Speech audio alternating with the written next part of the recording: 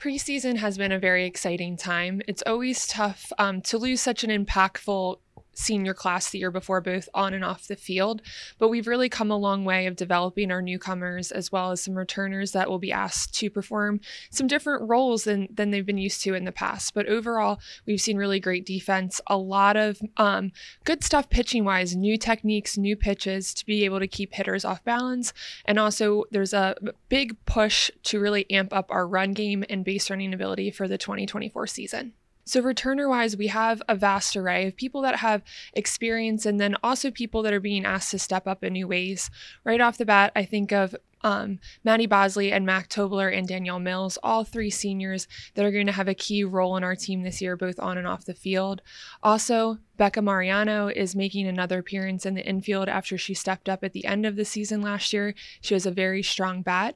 And then also we have some key returners in the outfield with Liz Russo and Becca Henry, who are going to be asked to run down some balls.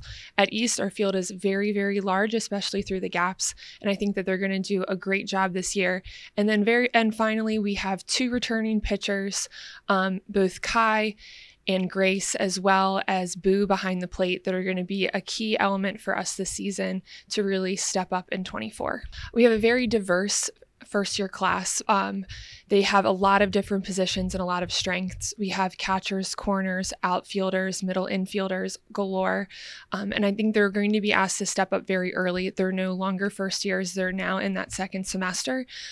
Key to that class is really going to be our middle infield play. I think Maddie Hershey has a big opportunity in the middle infield, as well as behind the plate with Kaylee, on the mound with Molly, and Ava at third as well. And a big star potentially in the outfield is Michaela, and I think she's going to run down a lot of balls for us this year.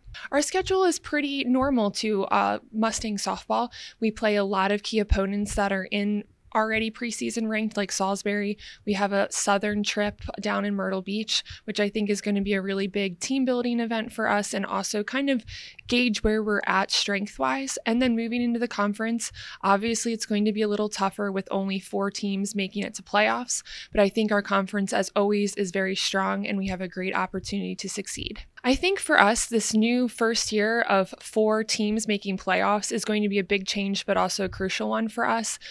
This season, obviously, we always like to be above 500 and making playoffs, but I think it's really trying to navigate the new type of schedule where weekends are big warrior opportunities. So I think in 24, it's conquering this 4-team making playoff schedule and being one of them.